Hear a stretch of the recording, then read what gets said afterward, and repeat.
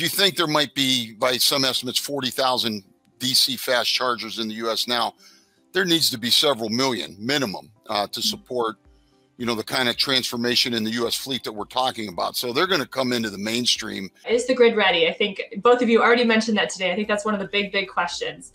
The answer is the grid will be ready. If every single vehicle today magically converted overnight, that would cause a problem. But this is something that we see coming. We are actively working on this every day. And ultimately, it's a serving the load issue, which is something that is a core competency for a utility. We did it back in the 30s with electrification. We did it with air conditioners. So it's something that we are going to be ready for. First impacts like tightening of capacity is that local sub level. And so, yeah, we have to look at that really closely. I think we consumers have already been doing a lot of upgrades over the years for those substations, but that's where we're tracking very closely. Where are EVs going on the grid? Where might there be a substation that's going to get overwhelmed? Let's say every vehicle produced in 2035 is an electric vehicle, which a lot of people are predicting. You would have 75 million electric vehicles. You'd still have 200 million ICE vehicles. That's in 12 years from now or 13 years from now. So just like the cell phone, when the smartphones came in, you know, it grew over time, and then all this infrastructure support. You know, the grid is built to handle that peak load, which historically has been between 3 to 5 p.m. when everyone comes home and turns on their lights and starts cooking dinner. So we are prepared to handle that load, which in the middle of the night is nowhere near that. So there's all that load that's ready to go. So yeah, that would be the ideal time, and that's the most cost-effective time for people to charge, which is why you see those cheaper residential overnight rates. As we get more solar onto the grid, we're going to have a lot more power in the afternoon.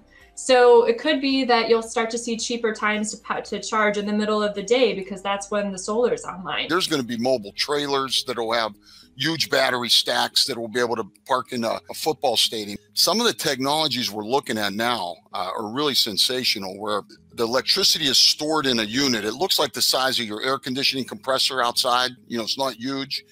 And then so it sucks in and stores electricity at the absolute cheapest non-peak hours. And when it dispenses it, it doesn't matter what time of day, because the energy was stored at the non-peak hours. And this is just a couple years into the journey. So think about how much the vehicles have advanced, and then the charging infrastructure in terms of the battery technology, the software that'll help manage the grid, you know, the intake into the capacity to intake in the vehicle. That's all going to progress as well. And actually, just last week, there was an exciting announcement about the National Electric Highway Coalition. And so this was a whole bunch of utilities that raised their hands and said, we're going to figure out how to do this all together. So what we're looking at is, how do we connect the dots for people who are doing that road trip? And one of the most specific ones is across state lines. You know, the vehicle got invented, and then of course Henry Ford kind of automated the assembly line and made it available to the masses back in the early 1900s. And the infrastructure wasn't there either then,